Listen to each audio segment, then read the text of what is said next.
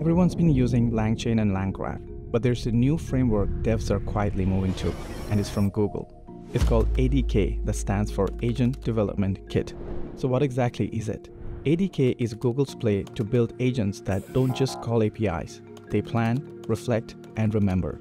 This isn't another GPT wrapper, it's an entire stack for making agents that feel alive. Let's break it down. First, you define a persona. This tells the agent how to think, not just what to say.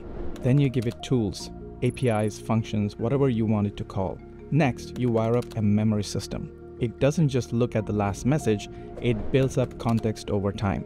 And finally, you control planning. The agent can break a goal into steps and decide which tool to call and when. It's like building a team of interns who don't just take tasks, they figure out how to get the job done.